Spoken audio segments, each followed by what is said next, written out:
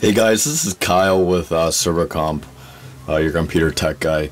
So I ordered this USB HDTV cable plug and play from Amazon. I think it was about 21 bucks. It's kind of pricey. So I bought this, and this is what it looks like. The cord has an HDMI plug, and then at the end it also can plug hold on a second. It also can plug a USB C. I don't know if you could see that, which is the round one, which is like can go backwards and stuff, and then the normal micro SD, which I don't think you could see either. But I like this because you can actually do both, because I actually have devices that require micro USB, and my newer Android phone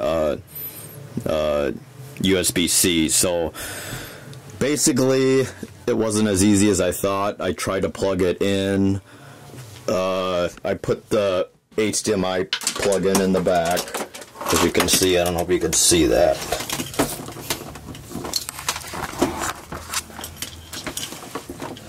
So I plugged it in here, and apparently, I guess it runs.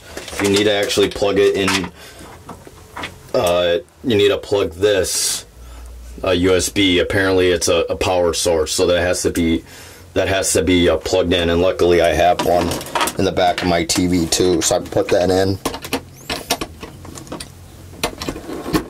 And then the problem was, I wasn't seeing anything. It just shown this Miracast thing. See, and you also got to make sure to put on the right HDMI. So mine's on HDMI 1, so make sure you do that. So I don't know what the heck was going on, but anyway, I looked on the website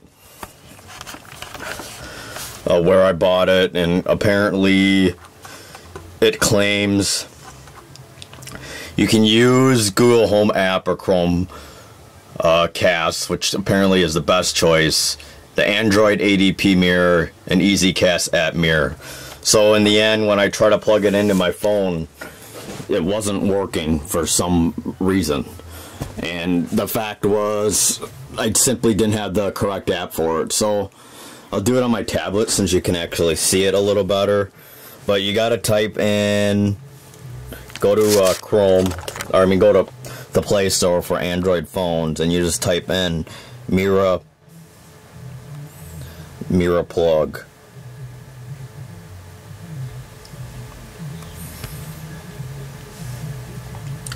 And I end up doing that, and of course you just install it, and then you can open it. See, if you look at my options too, I don't have a screen mirroring option. I even tried the Smart View, which doesn't work with this type of TV, but it works for my dad's big one. But I can't use it since he's usually using it, and it's not productive. So that's why I had to actually buy the actual cord for it. So anyway, once you install this thing, this is what actually helps. It's apparently, even though this thing's called what's it called? It was just called a USB. It's just called the USB HDTV cable, and it has mirror screen on it. So basically, you need to download the app, and it'll look like this. And you just plug it in, like so. Let me put the camera down here. And you could use the knob. I like this because it could transform both. That's what I wanted, because I have both devices. So I plug that in, and it's going to say slow charging, because it's not. The USB isn't the correct USB. So you got to open MiraPlug when the USB accessory is connected. Sit yes. Okay. It might have you turn off power settings. So I have that. So MiraPlug will start mirroring the screen. And there it is. So I'll show you. So I'm doing that. And I'll go into a game, if I can here, without it falling. I don't know if it's gonna work. So I could do this, and put this down. So see, there you go. Now it's mirroring it, and I'll see if I could play my favorite Dual Links, which my brother loves. He thinks it's a horrible baby game, but I disagree. I just upgraded my cards again to this Spellcaster deck using the Quintet Magician, Powerful Magician, and all that, and using the Dark Magician kind of stuff, but I keep losing, so I don't know, I gotta figure it out. Anyway, see, yep, it's working.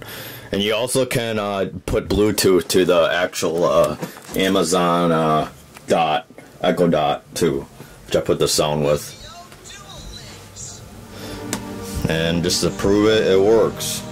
Pretty cool. It's a pretty handy device, and I'm pretty sure, I always wanted to wonder how the heck people plug in their stuff, and I guess now it does work.